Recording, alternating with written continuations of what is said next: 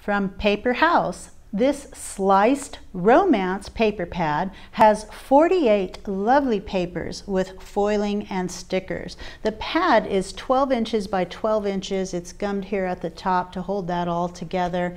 And I've got some of them pulled out so we can look at them.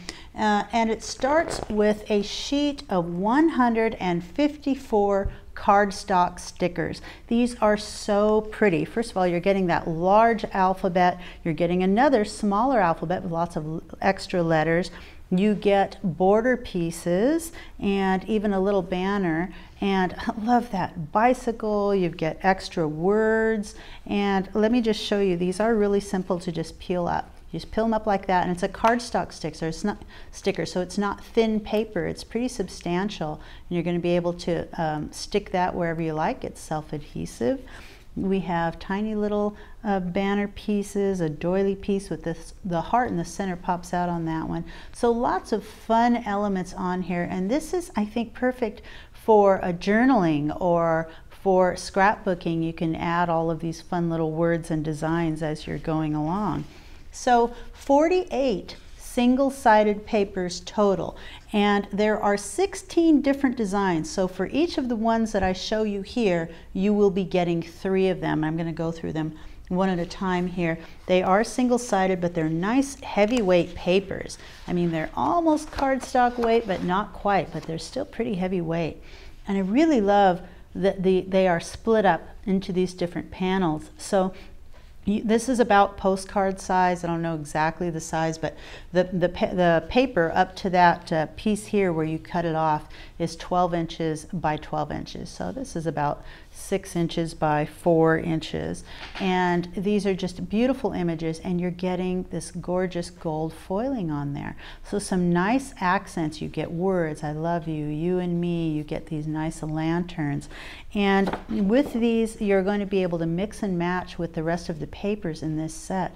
Nice long panels, which would be great for the front and the inside of a card, or a strip across a scrapbooking page, again with that beautiful gold foiling. And you're going to get verticals as well, and you can turn some of these sideways if you need to, no problem. This one is a nice vertical because it looks like a chandelier. So lots of beautiful images. They're just so very pretty. I love these smaller sizes too. So these are perfect for cutting out for small planners or little card packs. Best friends, it says up there, and this one is in silver. So you get gold, you get silver, and you get lots of little sentiments with this and beautiful imagery. And then we also have some printed papers within here. So the 16 different designs, you're going to get 3 of each of the items that I'm showing you, and I love that split. You can use these in small pieces, you can cut them up into quadrants, and they're really going to mix and match well with the rest of the papers. This is a really beautiful background piece that would be great in its entirety on a scrapbook page. And then more of the pieces that you're going to cut out individually, and more combination papers that are going to go well with it, coordinating. This one is like a kind of a canvas effect, so it has a real textured look. And 4 of these gorgeous quadrants with some Japanese lanterns and silver chandelier, silver kind of a damask look down here. Very beautiful. And overall tiling that's just completely silver. It's just gorgeous. And teals. And I love the soft color tones in this too. It's really a nice combination of soft colors. So, and it's really so pretty.